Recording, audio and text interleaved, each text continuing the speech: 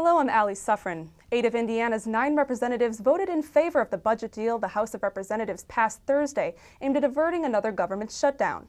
Democratic Congressman Pete Visclosky cast the 1-no vote. Visclosky has not said why he voted against the bill, but as NPR reports, there are critics on both sides of the aisle. And Indiana's Catholic bishops aren't taking sides on a proposed state constitutional amendment that would define marriages between a man and a woman. The Indianapolis Archdiocese says the church upholds the dignity of those attracted to the same sex. At the same time, the church upholds the dignity and sanctity of marriage, a natural institution established by God. And 2 Indiana University faculty members are being nominated for Grammys.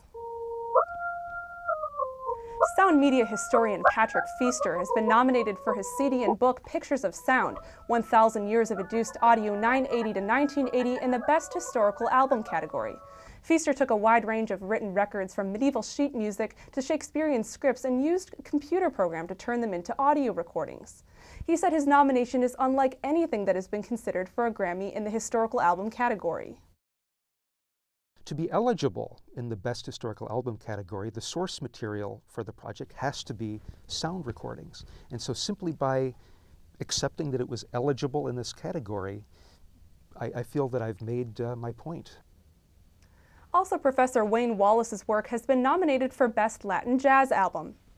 And now for a look at the weather. Winter storm warnings and advisories remain in effect until 6 p.m. Saturday.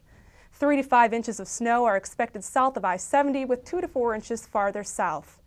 And a look at the 5-day forecast. Light snow on Sunday and a 20% chance of snow on Monday. Tuesday and Wednesday look partly cloudy. For WTIU News, I'm Suffrin.